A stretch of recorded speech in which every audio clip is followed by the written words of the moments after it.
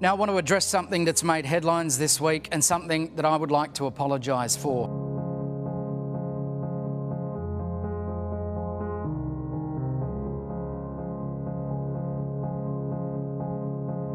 This is a story that has sparked a torrent of abuse and mockery from around the world, and if I'm being honest with you, the bulk of this savaging I deserve and I totally own.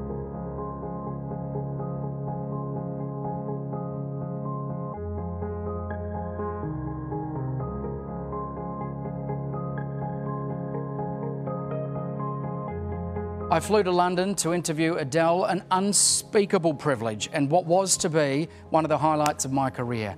I made the terrible mistake of assuming we weren't to be given a preview copy of this album because our interview was airing before it was released and Adele's album was the industry's most prized secret.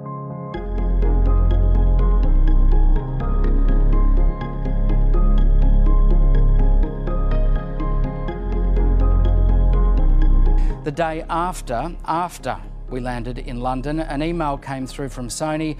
It didn't mention Adele, but it did contain a link to her album. The genuine, dead set, hand-on-heart truth is that I missed it. By an absurdly long margin, the most important email I've ever missed in my life.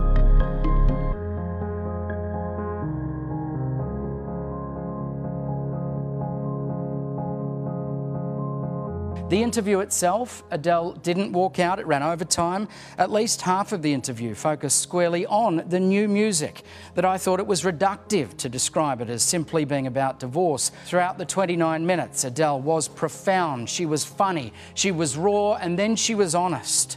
Honest enough to describe her depression as end-of-the-world stuff. But all that doesn't matter, because by missing the album link, however I might try to justify it, I've insulted Adele.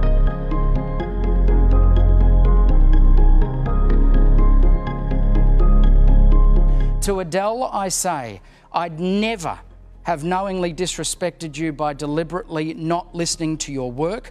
I am so sorry. I also apologise to Adele's Australian fans and to you, our viewers, who through my error have been denied this interview and the insight into her character.